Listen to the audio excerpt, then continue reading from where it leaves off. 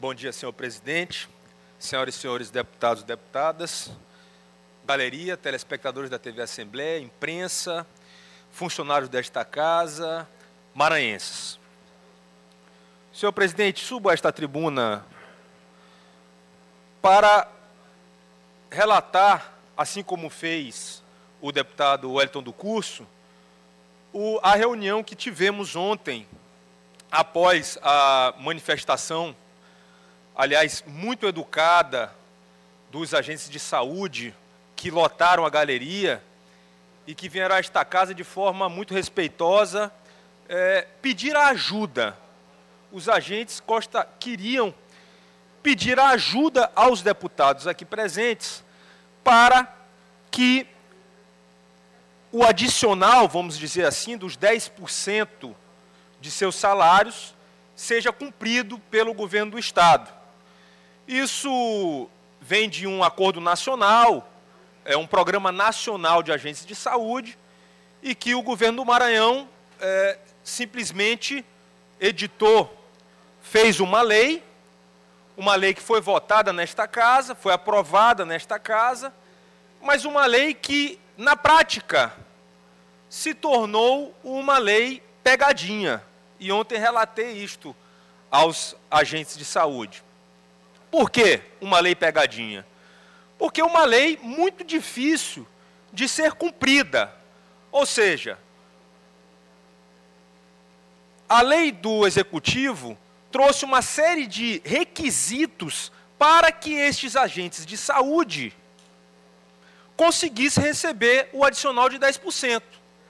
E dentro desses requisitos, vários requisitos, tinham responsabilidades das prefeituras. Um deles, que é o mais polêmico, é o requisito de ter um prontuário eletrônico em cada unidade básica de saúde. Muito bem. Para que os agentes de saúde recebam os 10% adicionais, precisam fazer presente no prontuário eletrônico. Só que o governo do Estado, talvez de forma proposital, não combinou com os russos. Quem são os russos? Os prefeitos. Porque os prefeitos teriam que fazer o investimento em prontuários eletrônicos em todas as unidades básicas. Então, como é que o governo do Estado edita uma lei que supostamente vai beneficiar os agentes, mas exige dos agentes o ponto eletrônico, o prontuário eletrônico, e os prefeitos e o governo do Estado, sem ter nenhuma coordenação, não implementam o prontuário eletrônico? Então, de quem é a culpa? Primeiro, dos agentes de saúde não é a culpa. Porque como é que eles vão cumprir a exigência da lei se não existe o prontuário eletrônico, se o governo do Estado e nem as prefeituras investiram para a construção e a implementação, quer dizer, a implementação dos prontuários eletrônicos nas unidades básicas? Esse é o ponto fundamental.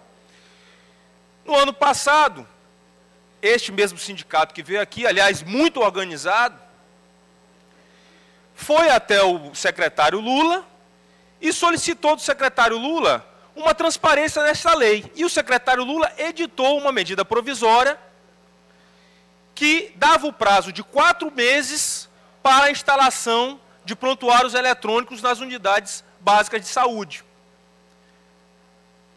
Esta medida provisória, agora pedi para a minha assessoria levantar, porque nós tínhamos a suposição ontem que ela não estava vigente, mas sim, de fato, está vigente, passou nesta casa, deputado Wellington, nós levantamos isso, está vigente, mas o que ela diz? Ela diz apenas o seguinte, corrigindo esta lei e dizendo que as unidades básicas, as prefeituras, teriam 4 meses para implementação do ponto eletrônico, do prontuário eletrônico. E não foi feito. Ou seja, a medida provisória estava em vigor, a lei está em vigor, o prazo está em vigor, só que veio para piorar, porque se chegou uma medida provisória e deu um prazo de 4 meses, isso quer dizer o quê? A lei já não vale mais nada. Porque se a lei está colocando que em 4 meses os prefeitos teriam que implementar o prontuário eletrônico e não fizeram, e agora? A lei está inócua, não tem mais sentido de ser. O que devemos fazer agora? Que aí, Vossa Excelência, junto com a presidente do sindicato e os outros interessados, já fizeram. Primeiro, ir ao Ministério Público. Já foram ao Ministério Público, já representaram no Ministério Público. O que o Ministério Público pode nos ajudar nessa questão? Em primeiro lugar, saber se essa lei está vigente, se existe essa obrigação ainda, porque os 4 meses já se passaram. Então, se existe a obrigação, que o Ministério Público entre com uma ação e obrigue as prefeituras a implementar o prontuário eletrônico.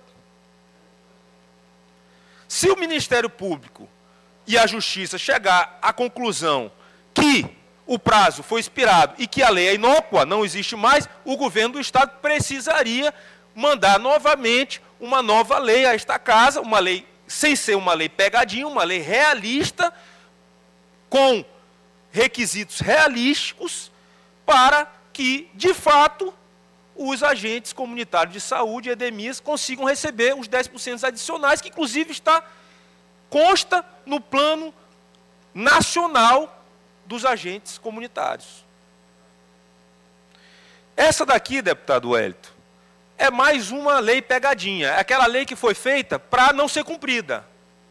A lei que foi feita para não ser executada. Ou vamos corrigir e vamos fazer com que ela seja executada. O que foi muito importante ontem da nossa reunião, presidida pelo deputado Wellington, após o nosso plenário, é que nós observamos uma atuação muito forte desses agentes de saúde a nível de Câmara Federal.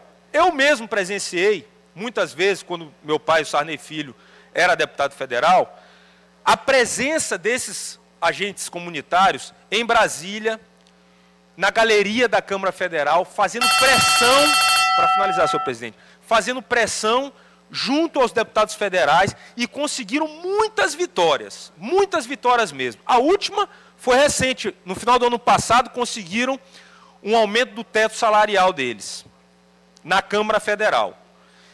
E ontem nós conversamos sobre a atuação deles aqui também na Assembleia Legislativa. Reclamaram até mesmo que governos passados nunca concederam benefícios extras. E eu argumentei, vamos pensar daqui para frente.